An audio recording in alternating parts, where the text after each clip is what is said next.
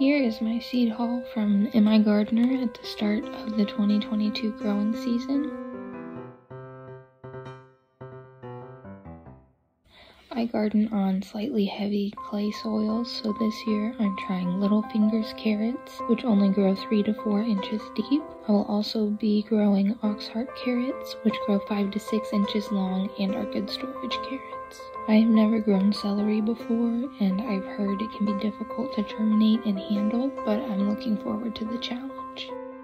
If I could only grow one thing, it would probably be lettuce. It is one of the easiest crops to grow and has such a quick turnaround.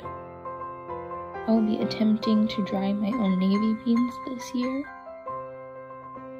I also got a pack of Kentucky Wonder Pole beans as I've been on the hunt for the perfect green bean, and these were highly recommended.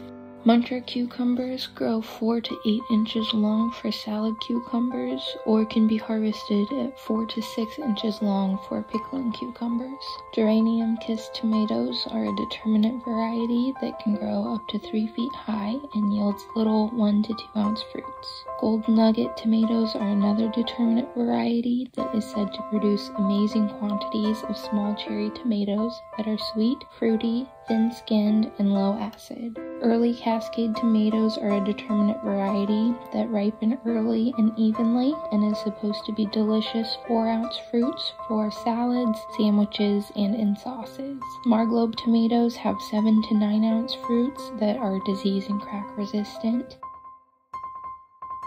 Sunray tomatoes are an indeterminate variety that produce 8 to 10 ounce fruits and are heat and drought tolerant.